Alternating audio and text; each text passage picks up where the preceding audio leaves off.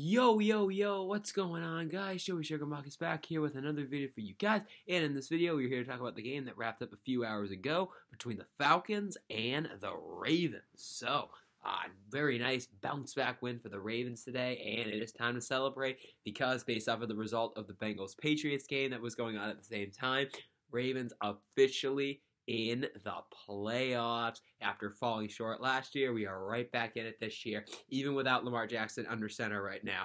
Back in the playoffs, so we will be playing football in January, meaningful football in January. So great to see you guys. I'm really, really happy about it. You know how satisfying it is to be able to make it to the playoff. It's a gift. Only 7 teams in each conference make it, so in total, only 14 out of 32 teams make it, and we were able to be one of those 14 teams. So very happy about that. But of course, this does not mean that we can let off the gas pedal because we still very much can get a higher seed. We still are fighting. We still are chasing Cincinnati to win the division. So we absolutely need to keep pushing. But at least we have made it to the playoffs. So we have more than 2 games. We have at least 3 games left in the season. We'll put it that way. So very, very happy about that. Okay, so I guess I'll briefly, before we move on, I'll talk about the Bengals-Patriots. So there are fans that have had different perspectives. So if the Patriots lost that game, that made put us in the playoffs, which happened. The Bengals beat the Patriots, so we are officially in the playoffs. Meanwhile, if the Bengals lost, so if the Patriots had won that game, we, oddly enough, we actually would not have officially clinched a playoff berth yet, but we would be back on top first place in the AFC North. What ended up happening? The Patriots lost, so we're in the playoffs, but because the Bengals won, we still are behind them in the division. Frankly, I really did not care who won that game. I was glad it was a good game, and I really was cool with either result. I'm cool. I would be cool with not being in the playoffs yet, but being leading the charge in the division. I'd also be okay with not leading the division currently, but being in the playoffs. So really, I'm cool with the result. And again, let's go to the playoffs, man. I can't wait for it. All right, so for today, a nice bounce back game. Still some issues that seem to be reoccurring. There are still some big time flaws, but I thought it was a really nice bounce back game from Tyler Huntley. I thought he played a lot better today. Obviously, his stats were not off the charts by any means, but he didn't do anything stupid. Besides, I still think he's taking too many hits. He's got to be more protective of himself. But he didn't turn the ball over. He did miss a few throws, but he also hit a few deep throws for a change.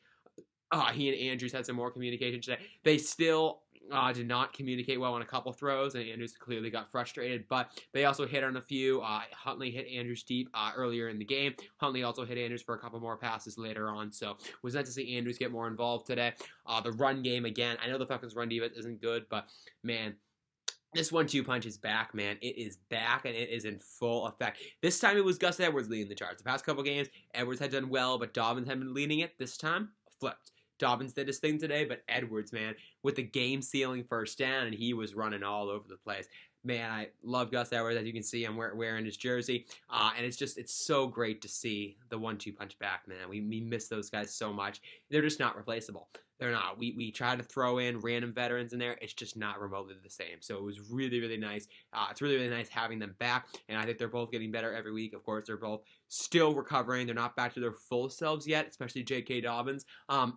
Frankly, I don't notice too much of a difference in Edwards' performance, but I also don't think his injury was quite as serious. They both tore their ACLs, but I think Dobbins had more lateral damage as far as I know. So it's really nice to see them both back. Again, they're not at full strength yet, but they're still plenty good enough. So that's great to see, and let's keep rolling.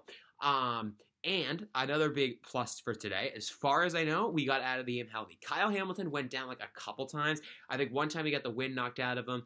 He may have gotten the wind knocked out of him both times, actually, but nothing got rolled up on. And he also came back into the game. So as far as I know, he should be fine. We'll see if there's any more further update after the game. But as far as I know, he finished the game, so he should be just fine. The secondary stayed healthy. Stevens, I thought, did a really nice job stepping in today because, of course, Marcus Peters was out. So it was really, really nice to see. And again, as I said, I think we got out of the game healthy, which is huge because we have pretty much not gotten out of any game healthy this year. We've always had at least one person go down with an injury that's at least somewhat significant. So really, really nice to see that. And yes, great. Keep getting guys healthy, and hopefully at least Lamar Jackson will be back next week. I don't think Campbell or Peters will be back yet, but the hope is for Lamar Jackson to be back next week. We'll see. We did say the same thing last week for him to be back this week, and it didn't happen, so we'll just have to find out. And then I would say the one little drive today, I mean, the defense in general played well. The Falcons only scored 9 points, so I can't really complain. Not the best day for our run defense, but that was to be expected. I mean, the Falcons have an excellent running game, but also we were not at full strength today. Obviously, no Calais Campbell, so we had to put in Isaiah Mack, who I like, but he had a tough game today. I'm not going to lie. He was kind of getting pushed all over the place. Travis Jones had to play a lot more. I thought Jones actually played pretty well today. He had several nice tackles, but yeah, not the best day for the run defense. Again, not that surprising because for those two reasons. We were hurt, Campbell was out, and not only is he a loss, but also, he just adds a piece to the rotation. So I think what kind of happened was, our linemen had to play like pretty much every down. So, you get tired, there's not as much rotating involved, so it just breaks down over time. And that's exactly what happened because they gained more as the game went on. So, it didn't come back to bite us, thankfully. We still were able to win the game. And I don't think it was ever like significantly in doubt. Obviously, we tried to blow our 2-possession lead in the fourth quarter. We really did, but we were able to hang on. That was a huge fourth down stand, man. They were marching right on the field. I think it was 17-6, and the Falcons were trying to get a touchdown to make it back to a 1-possession game, and they ran like a wide give on 4th and goal from the 1, and Roquan Smith and Patrick Queen. I think it was mostly Queen, I think, as well, but if Roquan Smith played a big game today, sniffed it out, man. Beautiful defense. It was a defense that, again, bend, don't break, or as they say, they get when the tough get going, they get tough, or whatever they say that, or when the going get tough, the tough get going, whatever that phrase is. That was huge. That's exactly what happened. The defense, we bent, but we did not break, and that was the huge thing. We kind of let them, run the ball down our throats that drive, but we came up big when it mattered, and we stopped them, and that was absolutely huge. And then we just had to get out of the end zone. The Falcons did get one more chance. They got a field goal, but then we sealed the deal with the Gus Edwards run to finish it off. So all thumbs up there, guys. I'm really happy about it. And yeah, besides that, not too much to report. It was nice to see. Oh, and of course, Sammy Watkins made his debut for the Ravens, returning this year. He had one nice catch, actually. It was like one of the really early in the game. Maybe was it even on the first drive? I'm not sure. Maybe the second drive. But yeah, Huntley hit him like on a reroute. He actually got like 30 yards out of it, I think. So it was a nice play. I don't think he got targeted once the rest of the game, but you know what? That's okay. He made that one catch, and he didn't do anything stupid. He didn't like fumble or have a drop or anything. So I can't really complain, I guess. I still, the play calling, I still think needs some work. I don't think it was as bad today. I thought Roman did a much better job of, sticking to the run game and not throwing for no reason. But at the same time, it's easy to say that when we were up, because last week we were down. This week we were up, so there was absolutely no excuse to abandon the run. There were some people who were upset when I think it was the drive after we stopped the Falcons on that 4th and goal.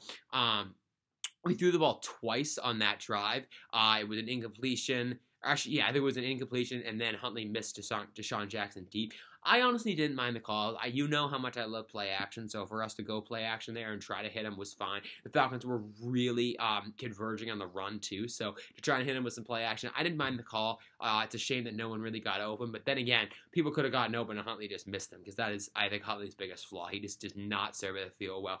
Even today, on a couple plays, he just missed open guys. Again, he played better today, and I'm not going to shame him, but he still is missing open receivers left and right, man. He really has a hard time serving the field.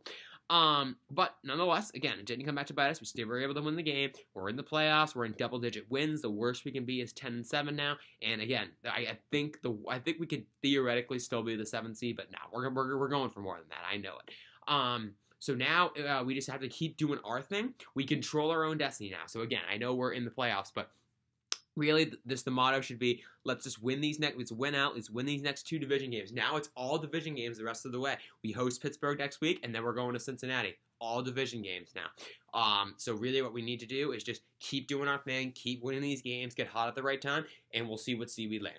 Chances are, if we win both, we're probably going to be the 3 or the 4 seed. So that would be great. But, again, we're in the playoffs, but keep going, do what we can do, stay healthy. Let's try to get all of our guys back, as many guys back as possible, and we'll have to see where it goes. So guys, that's going to do it for this video. I hope you all enjoyed it. If you did, maybe be sure to drop a like and subscribe to the channel if you are new. And before I cut it, I want to say happy holidays to all of you. Whatever holiday you're celebrating, please enjoy it.